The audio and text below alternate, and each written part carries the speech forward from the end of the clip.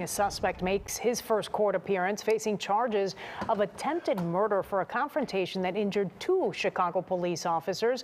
Well, now his fiancée is speaking out. Rob Sneed live at the Cook County Criminal Courts building with an interview we will only see on WGN. Rob. Authorities held James Collian on temporary no bail. They say that he is still in the hospital recovering from his injuries. Now, today I spoke with his fiancée just inside of the courthouse. She told me that she believes her fiancé is innocent. He's not, what they're painting him to be. Okay. He's a good, loving, caring father to, my kids, and he's not, the menace that they're trying to paint him out to be. Latrice Johnson says she's James Collian's fiancée. They said that he tried to kill those police officers. What do you say? I don't think that's true. The 28-year-old Chicago man is charged with multiple felonies, including attempted murder of a peace officer, aggravated battery with a firearm of a peace officer, and unlawful use of a weapon by a felon, following an exchange of gunfire Monday night in the 800 block of South Sacramento Boulevard.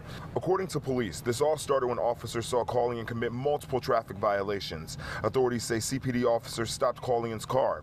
They say that's when he drove off, pinned an officer between two vehicles. Surveillance video shows the moment when one officer was pinned between the suspect's car and the police SUV. Authorities say gunfire erupted and Chicago police returned fire. One officer was shot in the left hand.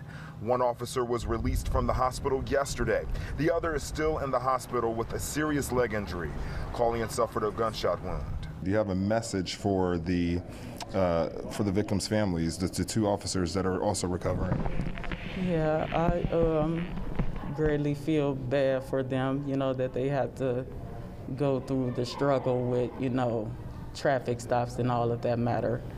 And, it's just sad on both ends that, because they still in the headlines don't have what he have actually got pulled over for. And his next court date is this Friday. Reporting live at 26 and Cal, Rob Sneed, WGN News.